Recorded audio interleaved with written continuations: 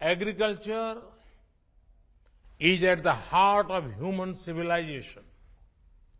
And so, as agriculture ministers, your task is not simply that of handling one sector of the economy. You shoulder a big responsibility for the future of humanity. Globally, agriculture provides livelihood for over 2.5 billion people. In the global south, agriculture accounts for almost 30% of GDP and over 60% of jobs. And today, this sector faces several challenges.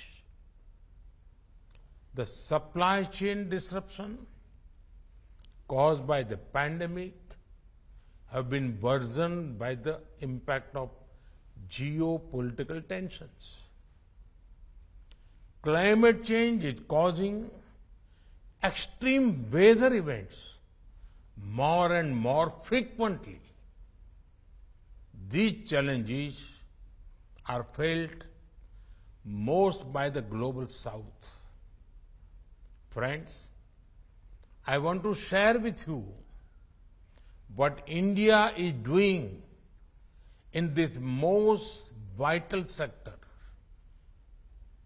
Our policy is a fusion of back to basics and march to future. We are promoting natural farming as well as technology-enabled farming. Farmers all over India are taking up natural farming now. They are not using synthetic fertilizer or pesticides. Their focus is on rejuvenating the Mother Earth, protecting soil health, producing per drop more crop, and promoting organic fertilizers and pest management solutions. At the same time, our farmers are proactively using technology to boost productivity. They are generating and using solar power on their farms. They are using soil health cards to optimize crop selection and drones to spray nutrients and monitor their crops.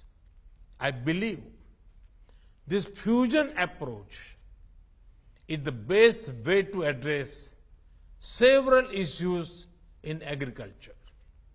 Friends, as you know, the year 2023 is being celebrated as the International Year of Millets. You will find a reflection of this on your plates in Hyderabad with many dishes based on millets or Sri Anna, as we call it in India. These superfoods are not only healthy to consume, but they also help raise the income of our farmers by using less water, needing less fertilizer, and being more pest resistant. Of course, millets are not new. They have been cultivated for thousands of years. But markets and marketing had influenced our choices so much that we forgot the value of traditionally grown food crops. Let us embrace Sri Anna millets as the food of our choice. As part of our own commitment, India is developing an Institute of Millets Research as a center of excellence for sharing best practices, research and technology in millets. Friends, I urge you to deliberate on how to undertake collective action to achieve global food security. We must find ways to build sustainable and inclusive food systems focused on marginal farmers. We must find ways to strengthen global fertilizer supply chains. At the same time, adopt agricultural practices for better soil health, crop health, and yield. Traditional practices from different parts of the world may inspire us to develop alternative for regenerative agriculture. We need to empower our farmers with innovation and digital technology. We must also make solutions affordable for small and marginal farmers in the global south.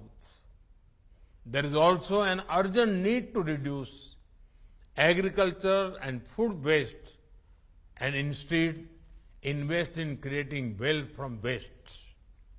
Friends, India's G20 priorities in agriculture focus on healing our one earth, creating harmony within our one family, and giving hope for a bright one future.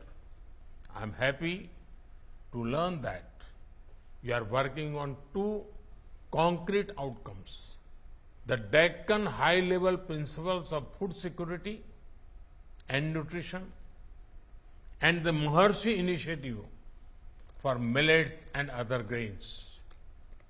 The support to these two initiatives is a statement in support for inclusive, sustainable, and resilient agriculture. I wish you all success in your deliberations